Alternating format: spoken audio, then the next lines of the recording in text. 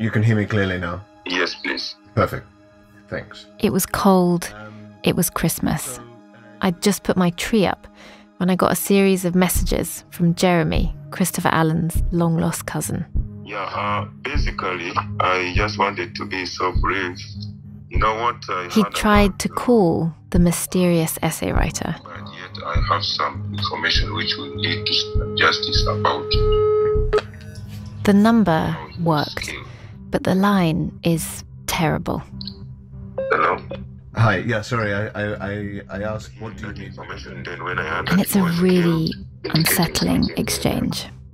The essay writer talks around the information that he says he has.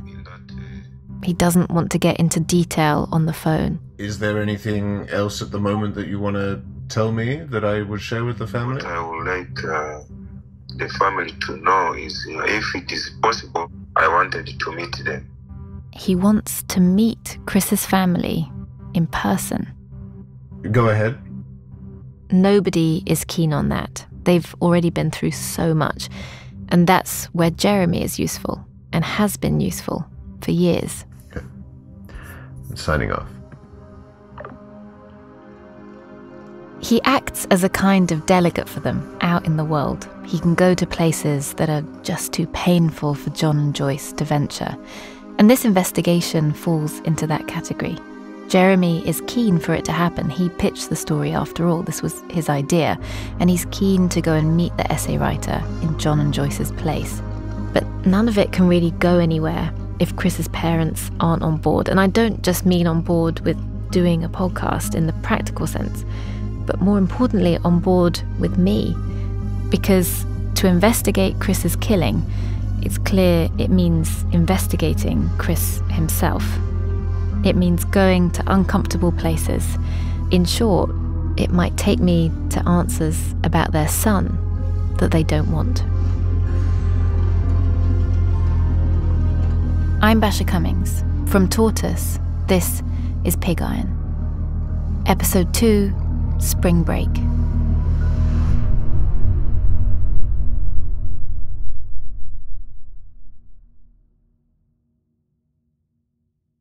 The essay had made all the questions that I had about Chris feel so much more urgent.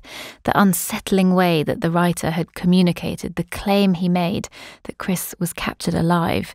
I was keen to start working on verifying if any of it was true, but before I could begin, I needed to spend time with Chris's parents. So I asked to visit them, with Jeremy to join too. And after a polite, nervous Zoom call, they agree. Me and my producer Gary fly to New York in March, and on a sidewalk outside a car garage on an early spring morning, we meet Jeremy. Hello, very nice to see you. How are you doing? Yeah, I'm nervous. Are you? Yeah, but I'm good. You? Yeah, probably the same. Our destination is Bath in the state of Maine, and there I want to begin to understand who Chris was and why he wanted to go to war and what he found there. And I wanted to know what they think happened to him. Okay.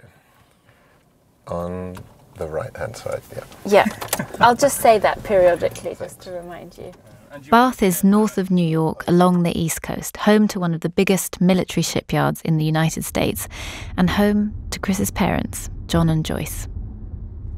As a journalist, working closely with the family is always fraught. They've invited you in because they want help or they want their story heard. There's almost always a reason, and it's very rarely a happy one, that someone brings you into their lives. There's the ability to affect potentially real change. Or real introspection. But for both sides, there's always a risk. What if the story that you end up discovering, the one that you end up telling, isn't the one they want? Well, what I'm curious about, and I suppose the thing that's unanswerable at this point, is that does that only work if it was a targeted killing? Oh, no, I don't think so. No. No. Because I suppose that's where... Well, it's a question of what is targeted. Yeah. Yeah. Like, there is no doubt that whoever killed him on that day meant to do it. The question is why. Jeremy was hundreds of steps ahead of me. I couldn't start with any assumptions about what had happened to Chris. Here's the street. Shall I go left here? I could feel that Jeremy was nervous. This was a big moment for him too, and I'm sure he was taking a gulp and wondering, is this even the right thing to do? To bring these two complete strangers in to dig around in Chris's life and in his death. Okay, I guess it's... Would be great. Go through, guys. Yeah, that'd be great. We're getting close to the Nordic countries. Here's our house. Here's Jeremy Bliss. Jeremy, it's Never you. thought you'd get here, Jeremy. Oh my I know. gosh. Years, huh? My goodness. How long have you been in there? Through the front door, as we said our hellos, we walked into a beautiful room, a library of Chris's books, with a framed photograph of him looking right out at us. Chris on a bank of grass surrounded by trees, squinting a little bit into the sun. And beside the picture, a Minolta film camera and strap, and on another shelf, a small Ukrainian flag and some cigarettes and model planes and all these trinkets of a happy childhood. Oh, wow. Wow. Welcome. We're so glad you're here. very much. Dig in, guys. They seem to be excited to have us, and they're grateful that we're going to be investigating their son's death. And I like them both a lot. And actually, to be honest, I don't just like them, I immediately want to help them. But I had to remind myself that however sympathetic I am to their cause, I'm not here to join the campaign. And I know that over the next few days, the questions that I'll need to ask them will at times feel painful.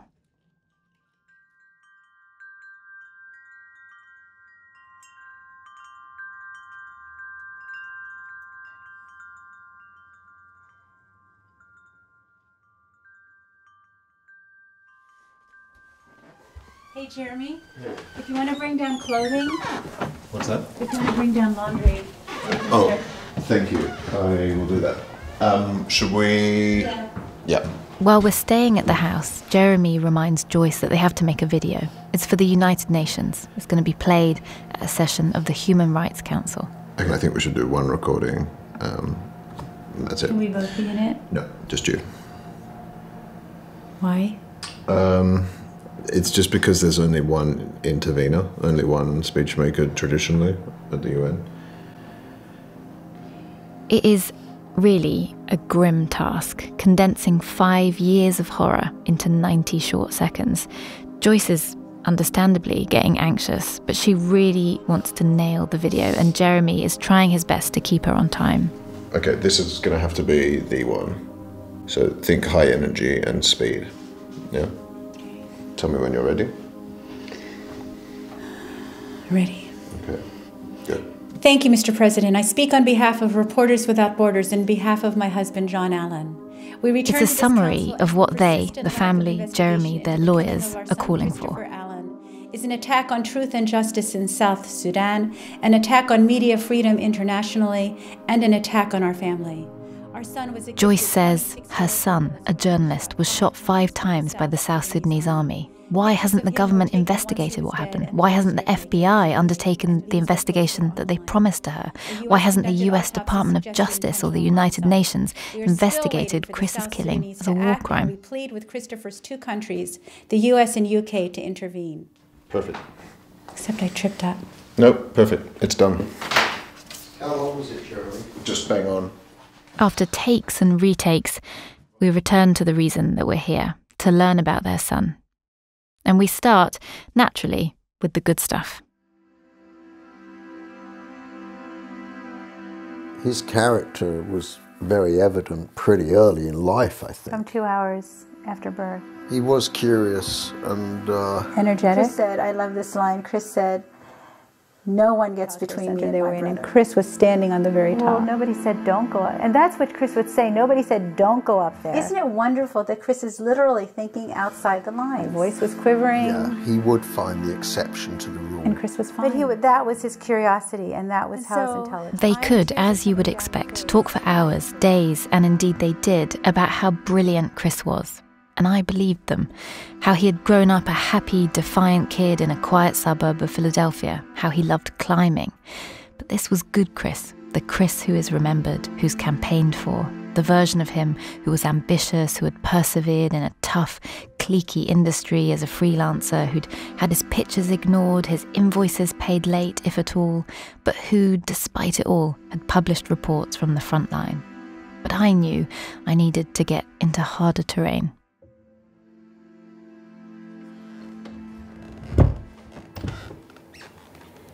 So I'm actually sitting in a closet in the spare room, the guest room, in John and Joyce's house.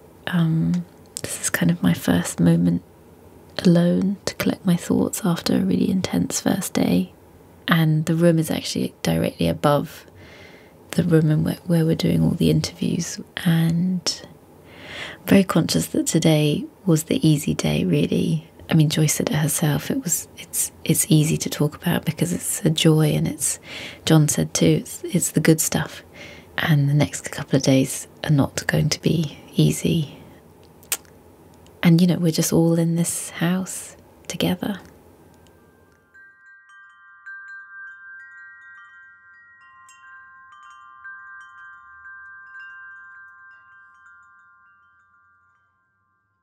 My niece saw that my phone was ringing. It was Chris calling from South Sudan. And I was saying, John, it's Chris. Like, it's Chris. Yeah. Wake up, John. The day before, we were talking about Chris's love of climbing, and now they were telling me about the last time they spoke with their son, the night before he was killed. A phone call in which they tried to convince him to come home. So I said, and John was pretty much asleep. I said, Chris, go home. You've got this incredible story. You've been with these men for 3 weeks. You know them, you know their motivation. They've trusted you with their stories. You have their portraits. I said, leave. He said, why don't you support me? And I said, you've always had our support. And he said, why don't you understand that I've been with these guys for 3 weeks now, and I have to go the distance with them. And I said, it's because I love you. I mean, I don't want you to put yourself at risk. It was intense.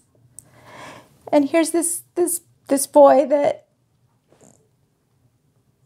this man that we had supported in every way possible, and now he's saying, he's questioning that support because I'm telling him to turn around. And he really felt like he needed to. He had to see it through. Yeah. Yeah. And so I woke up John, and we sang the song that we put him to bed with every night when he was a child. And we sang it to him. Did we dare sing it? Shalom, Christopher. Shalom, Christopher. Shalom, shalom. We'll see you again. We'll see you again. Shalom, shalom. Jeremy had warned me before we arrived that John and Joyce's grief was still raw, but now I understood what that really meant, and I understood what the lack of answers was doing to them. It was holding them in the nightmare.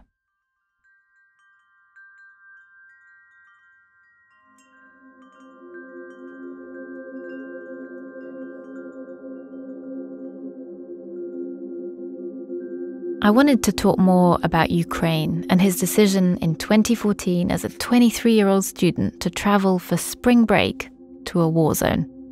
Inspired by the scenes of revolution that he'd seen on the streets of Kyiv, just wanting to be there in the middle of history in the making.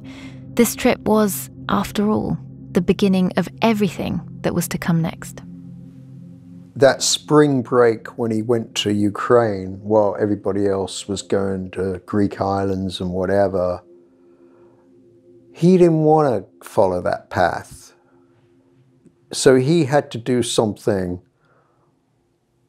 a little different to everybody else. Because it's quite a thing, no, to use your spring break to go to a war zone. I suppose it gave him some sort of infamy, you know. Like I don't think he was looking for that. I think he was just following his own path. I don't think he was... Were you worried when he told you he was going to go?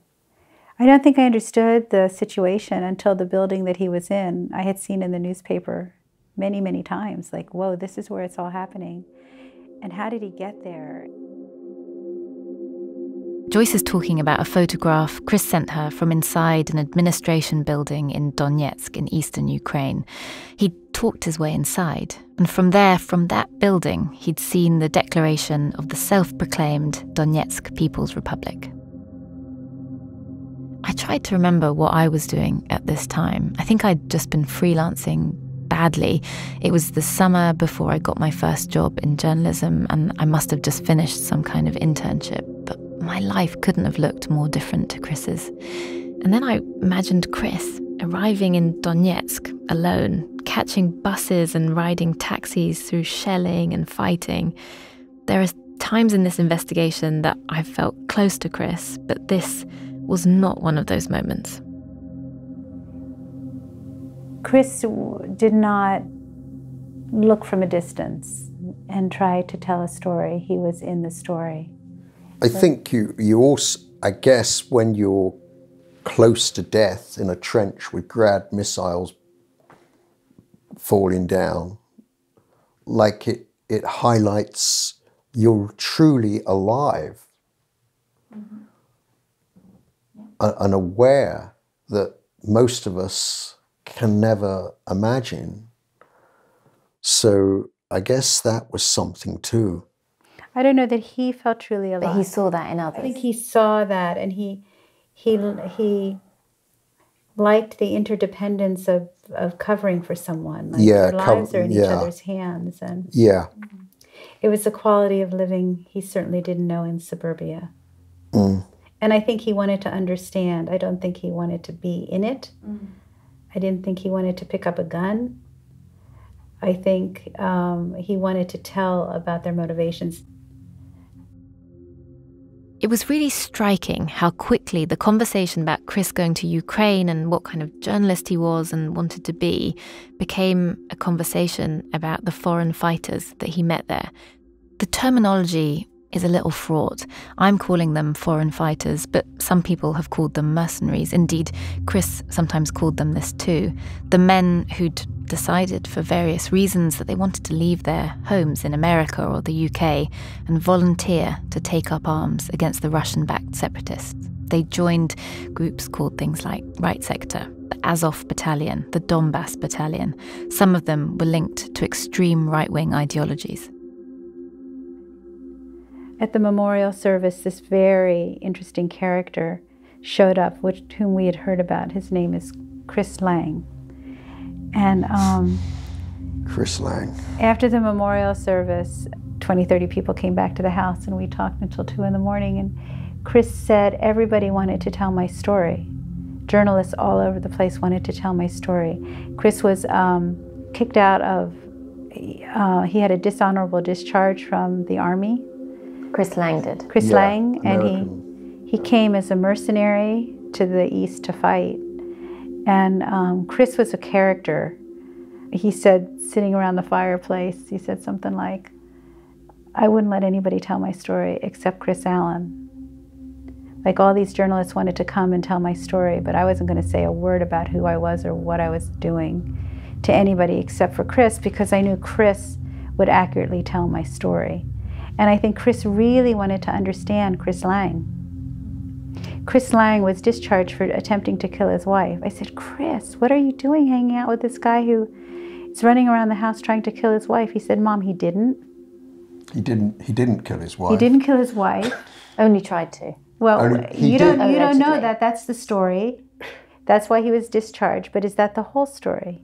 And there's no excuse for trying to kill your wife if that's what he was trying to do. But I don't know that that's true. And besides, I'm with him now, and I want to understand him now. So there was this thing about getting into the unpacking Chris Lang.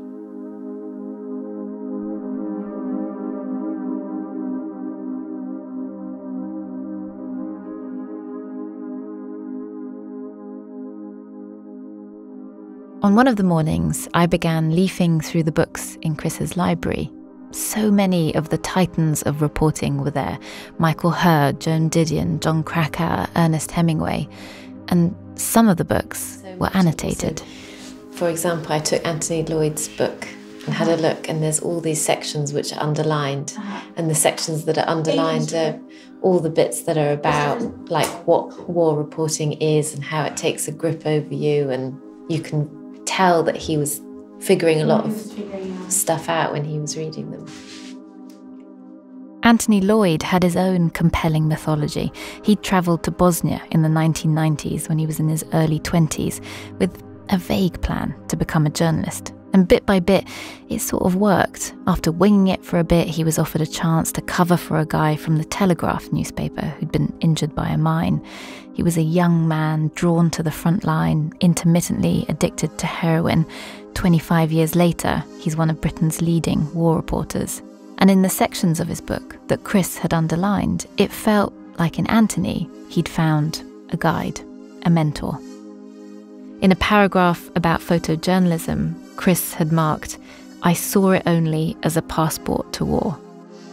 It felt to me that this was a small find, an artefact of Chris's inner life, and it preempted one of the thornier questions that I wanted to ask John and Joyce. One that I'd been thinking about a lot as I'd heard more of the criticism of Chris, directly in some cases from other journalists who had encountered him on the front line. The ones who told me that Chris just wanted to be there, on the zero line.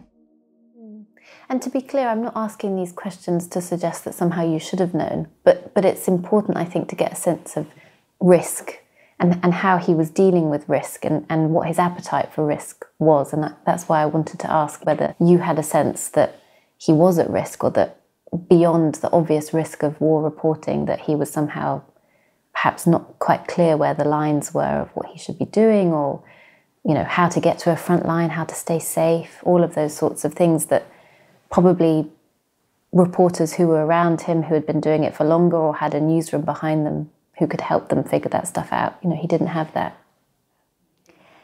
I don't think he chased danger. I don't think he put himself... I think it was all calculated risk. He was too smart to throw himself at the mercy of anybody. I mean, he wouldn't throw himself at the mercy of an editor for the sake of publication.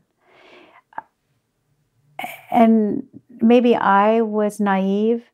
I mean, we were always concerned. For sure we were concerned.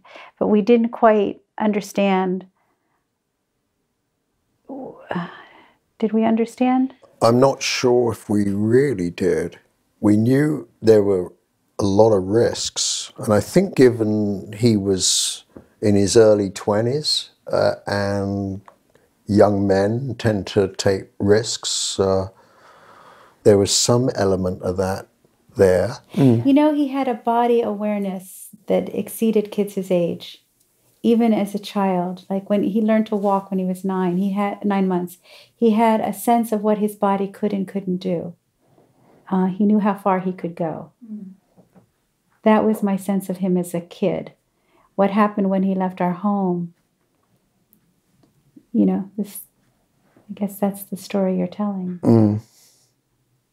I want to say that we had long talks about this, he and I, about the motivations of guys and why they're there. And I think he saw something in these volunteers that he did not see in life.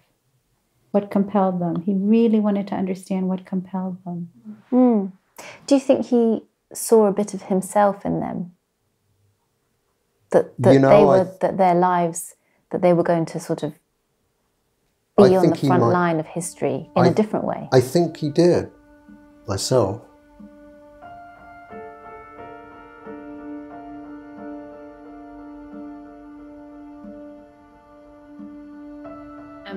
So Joyce and John brought out these 2 boxes from their garage. We're not quite sure what's in them. In the evening, Jeremy and I go through boxes of Chris's stuff.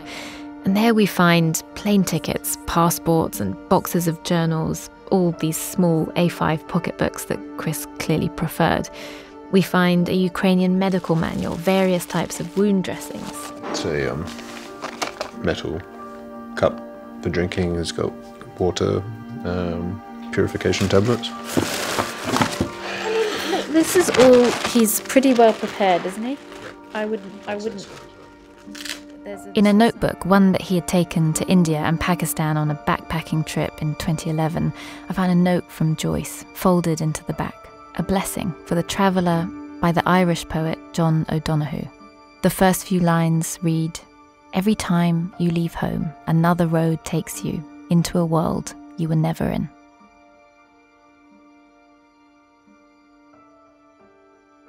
Jeremy was sifting through all of this for the first time.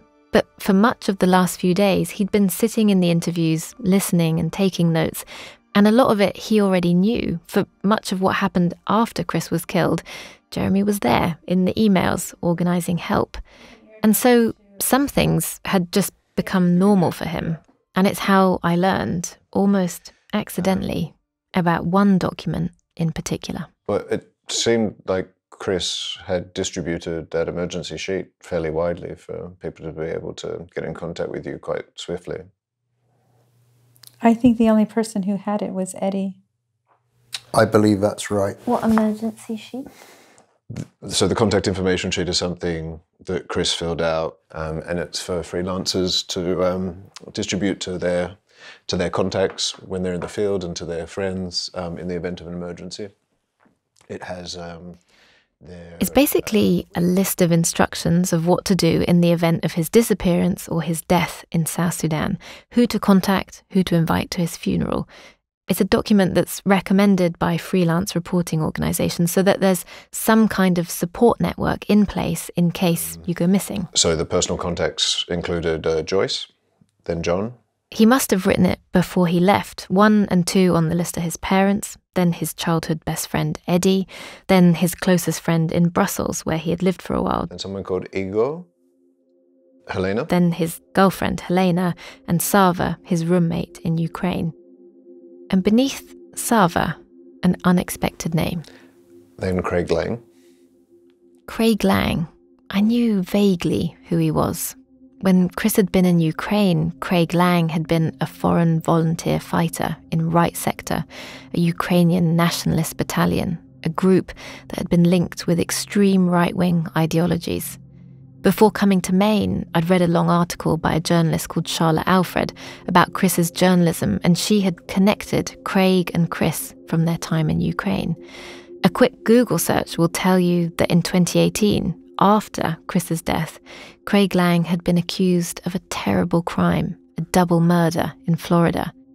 So I knew enough to recognise that the name on this contact sheet was significant. In fact, I'd heard Joyce talk about him. She'd called him Chris Lang, the man who had come to Chris's memorial in Philadelphia, the one who said how much the fighters had trusted Chris. But I thought that was because he had been reporting their story. Now, Craig Lang's name was among Chris's closest friends and family, number 7 on the list. So what was their relationship, really? That's enough. Bye. Bye. Bye. It was time to leave Maine. We were all exhausted, John and Joyce most of all. It had been a really gruelling few days for them. And as we were leaving, Joyce said quite quietly, tenderly to Jeremy that she hoped that he would protect Chris. It was a natural maternal thing for a grieving mother to say, but it made me wonder, protect him from what? From us? From what we might uncover? We now had 2 crucial documents, 2 new leads. An essay claiming that Chris had been captured and killed, written by a mysterious man who wanted to meet in person. And we had this contact sheet. I wanted to find and speak to everyone on it.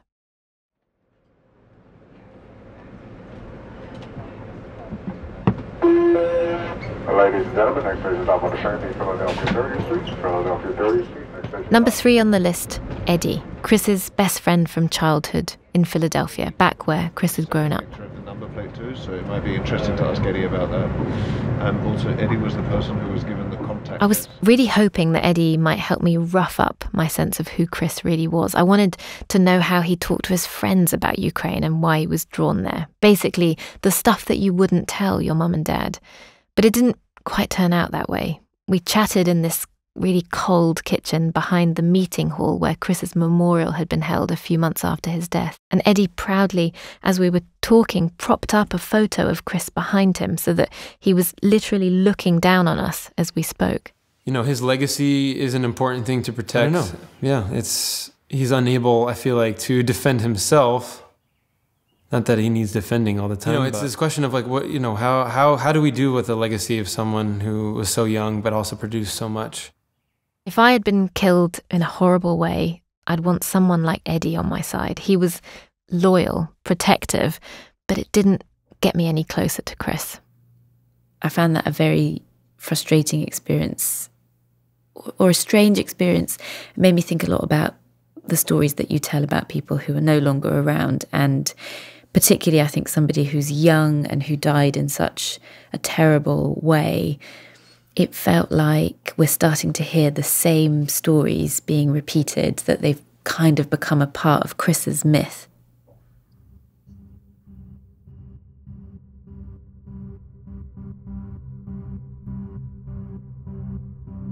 Back in New York in a dingy hotel room, Jeremy and I tried to make sense of what we'd learned. I felt like we needed to talk through the possibility that this investigation might put him in a difficult position. If he was explicitly the family's envoy, if they wanted him to protect Chris, could he really dig into this uncomfortable world with me? I was going to have to consider the possibility that Chris had gotten too close to the foreign fighters. Was that why he had been called a white rebel? And what might that do in a campaign that championed Chris as a journalist killed for doing his job? I wanted to be certain of the line between Jeremy and I. So how do you weigh the possibility that he may have become too close to these mercenaries, or that he may have done things or said things that now feel very uncomfortable with that sort of family connection to John and Joyce, where they see you as their envoy and a protector of Chris's legacy?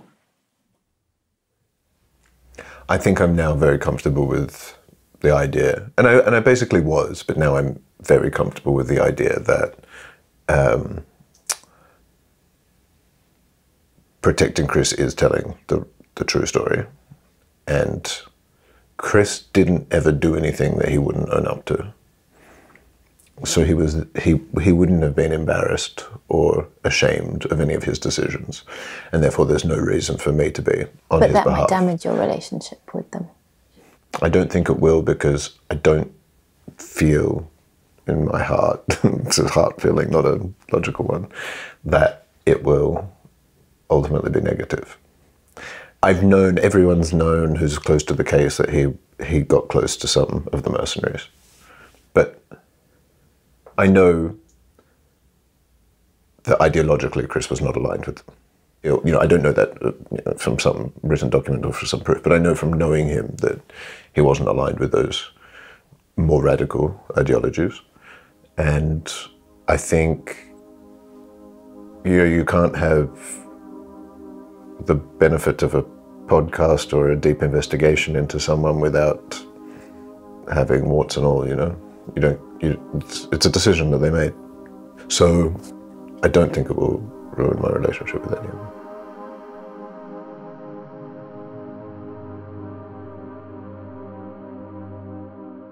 We decided I would do the interviews, the investigating of Chris and his career and his relationships, and Jeremy would continue to investigate what happened in South Sudan, as he had been for years now, with me working alongside. And on that note, we flew back to London.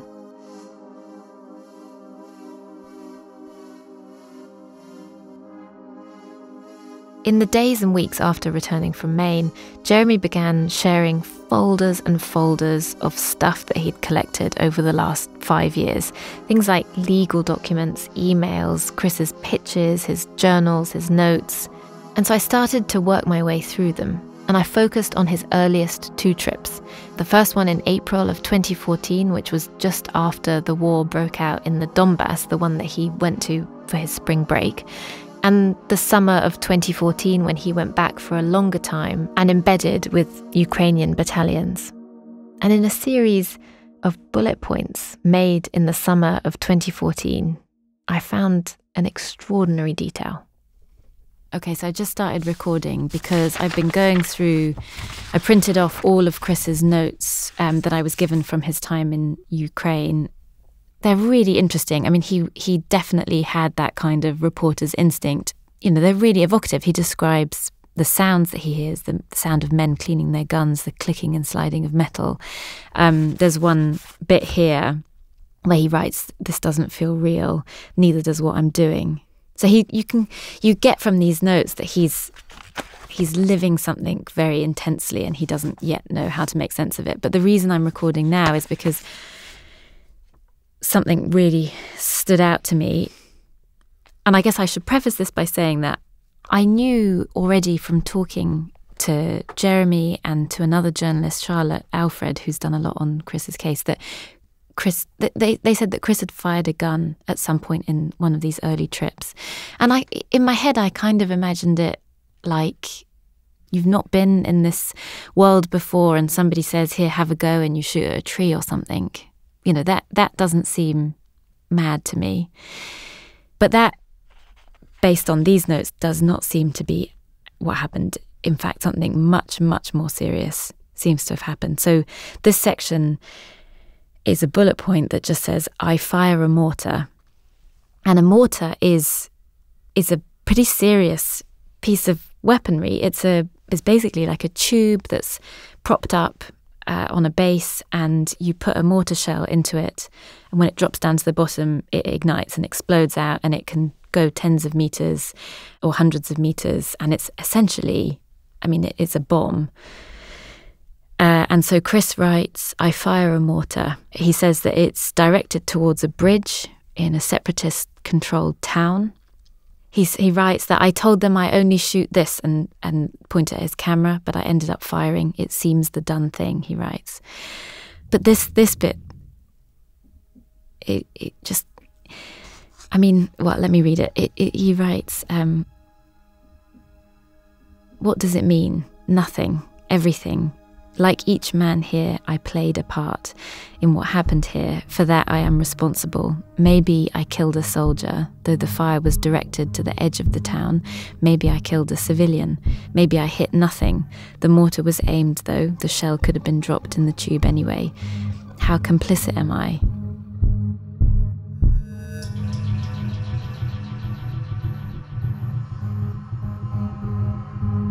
Next time, in episode 3. War is ruled by the dynamic of chaos. You are going to make mistakes. Everybody makes mistakes in war. I think he thought that the laws of war didn't apply to him. He says these European soldiers of fortune are trying to make plans so we'd all go together. And you reply to say, "Where in Africa?" And he says, "South Sudan. It's chaos out there." This series is reported and written by me, Basia Cummings. Additional investigation is by Jeremy Bliss. The producer is Gary Marshall. Additional reporting is by Xavier Greenwood. Sound design is by Carla Patella. Original theme by Tom Kinsella. With thanks to Charlotte Alfred and Kacper Rekavik. The executive producer is Kerry Thomas. Pig Iron is a Tortoise production.